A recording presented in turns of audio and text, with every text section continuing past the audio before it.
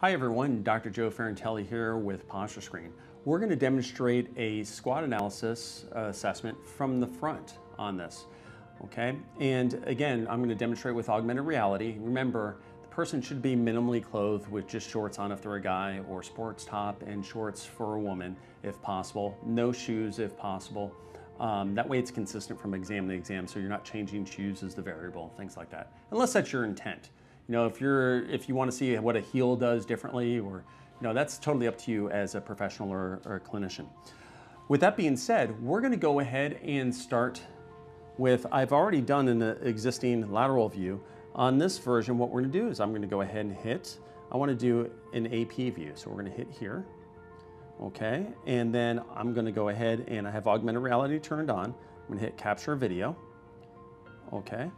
And then I'm going to back this up. There we go.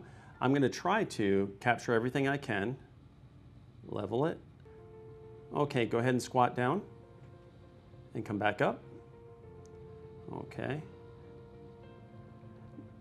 And do it one more time for me. And come back up. There we go. That was a little bit better because I was level.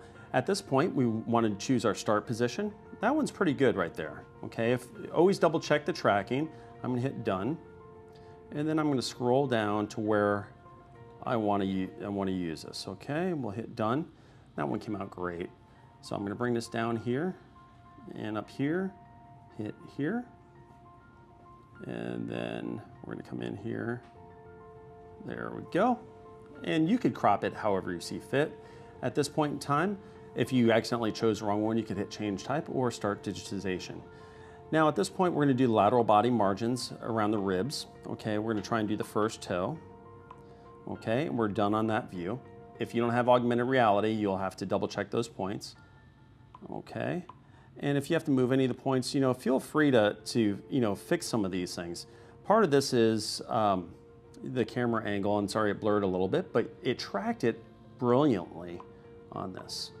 Okay, and now we're done with the AP view. Okay, that's how easy it is, especially with augmented reality for a SquatScreen. The rest of the movement screens are just like this, just different points, anatomical landmarks. That's all there is to it. For more information, reach out to us at support@posturescreen.com. Thank you.